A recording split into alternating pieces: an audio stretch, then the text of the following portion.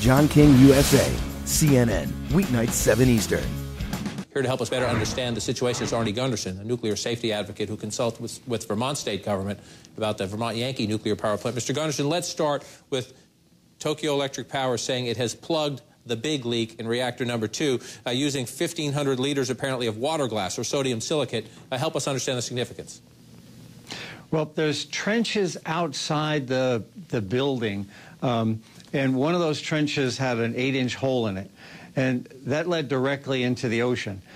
So they plugged that leak, and that's good news for the ocean. The trench, however, is still getting radioactive liquid from the Unit 2 containment building itself because there's the containment has been damaged.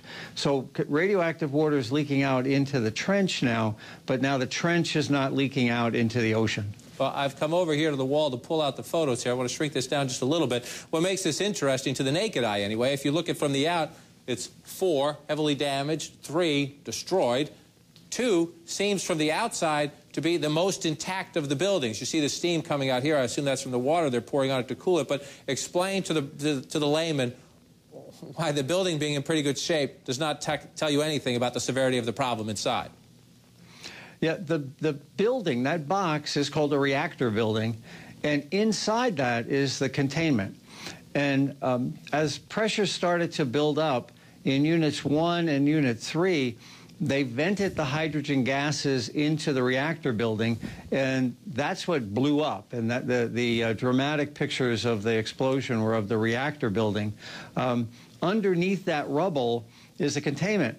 But in the building that's intact, they didn't vent it in time, and they had a hydrogen detonation inside the containment. And that's kind of like sneezing with your mouth closed and your nose pinched. It's going to pop your eardrums. Well, what happened on Unit 2 is that as a result of that explosion, the containment itself broke. And so now radioactive liquids are leaking out of the containment into that trench.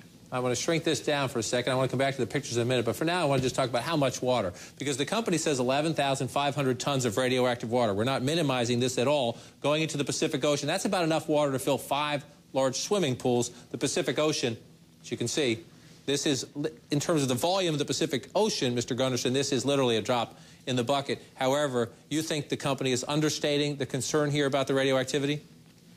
Well, they needed to empty tanks on site because the tanks had concentrations of liquid that were 500 times what was permissible. But the stuff they needed to put in them was much more radioactive than that. So the 11,000 tons that they pumped overboard today was to clear tanks so that more radioactive liquid could come behind it. The leak that they just fixed, though, for the last couple of weeks has been leaking something on the order of 7 tons a day, not of the 500-time concentration, but of the much more concentrated radioactivity into the ocean. So there's a lot of radiation in the ocean.